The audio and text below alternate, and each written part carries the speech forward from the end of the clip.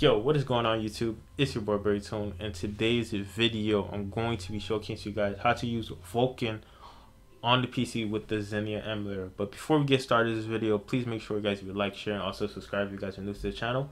Without further ado, let's get right into it. Now, first things first, you guys are going to need to go to the configuration settings on the Xenia Emulator. If you guys don't know where to find the configuration settings, if you at least open the Xenia Emulator at least once or play the game at least once and save it, you guys should have these exact same contexts in your folder if you make a dedicated folder for the Xenia Emulator.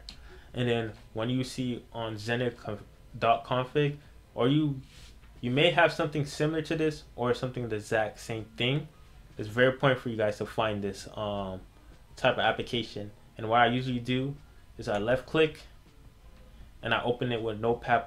You guys can also open it with the regular Notepad, but Notepad++ is a little bit more helpful for me. So I just open it with Notepad++.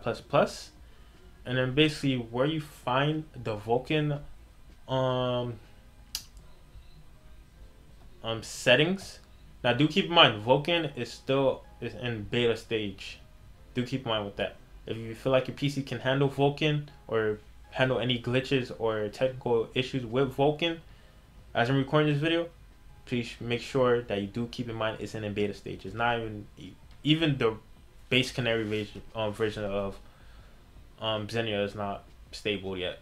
Alright, so first things first, you guys are gonna look down, and I believe it's under, if I can't find that, just alright, under Vulkan.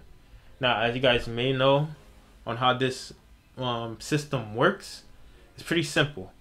It works on a numbering system, 1 through 3, 1 being the default and 3 being the highest, and also a true and false. True means obviously turn it on. False, that means you want it to be turned off and disabled.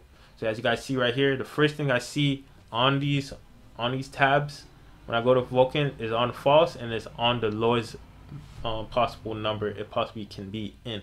So for you guys to enable Vulkan, you guys have to physically turn all these things into true and then put the number into 3. And after you do that, you go to save as, and then basically this is the same, and then you save that as that, and after that you're basically all good to go. That's basically about it. That's how you enable Vulkan. I know when you go on the Xenia application, there's not much settings due to the fact that the people, the devs that are on the Xenia team, trying to make this emulator as simple and easy to use as possible.